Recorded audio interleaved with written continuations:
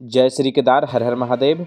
दोस्तों, इस समय केदारनाथ यात्रियों के लिए बहुत ही बुरी खबर आ रही है। दरअसल कल 10 अगस्त शाम 5:30 बजे गुप्त काशी गौरीकुंड हाईवे फाटक के अंतर्गत ऊपर पहाड़ी से चट्टान व मलबा गिरने के कारण सड़क मार्ग यातायात हेतु पूरी तरह से बाधित हो गया है और यहाँ पर करीब 60 मीटर हिस्सा पूरी तरह से क्षतिग्रस्त हो गया है।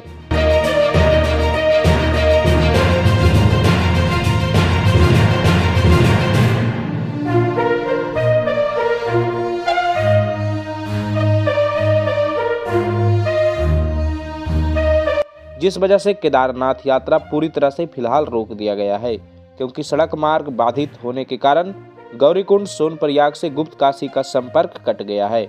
इसलिए जो भी यात्री केदारनाथ यात्रा के लिए आ रहे थे, उन्हें फिलहाल रास्ते में ही सुरक्षित जगह पर रुकने का सलाह दिया जा रहा है और उत्तराखंड पुलिस सभी श्रद्धालुओं को रास्ते में ही रोक रहे हैं।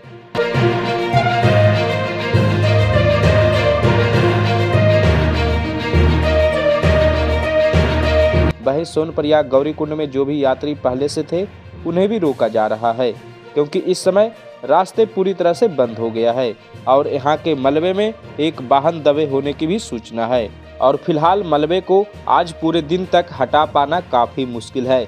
इसलिए दोस्तों, आज जो भी यात्री केदारनाथ यात्रा के लिए निकल रहे थे, वे चाहे तो अपनी यात्रा कैंसिल कर सकते हैं। इन दिनों पहाड़ी क्षेत्रों में लगातार भूस्खलन देखने के लिए मिल रहा है और इससे अभी ठीक 1-2 दिन पहले ही केदारनाथ यात्रा मार्ग देवीधार में 40 मीटर सड़क मार्ग अवरुद्ध हो गया था, जिसे खोलने में करीब 40 घंटे का समय लगा था और 40 घंटे तक केदारनाथ यात्रा पूरी तरह से बाधित रही थी।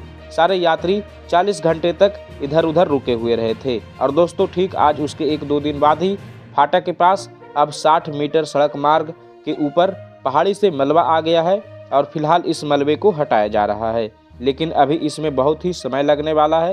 इसलिए यहाँ पर दोनों तरफ लंबी लंबी गाड़ियों की कतार भी लगी हुई है।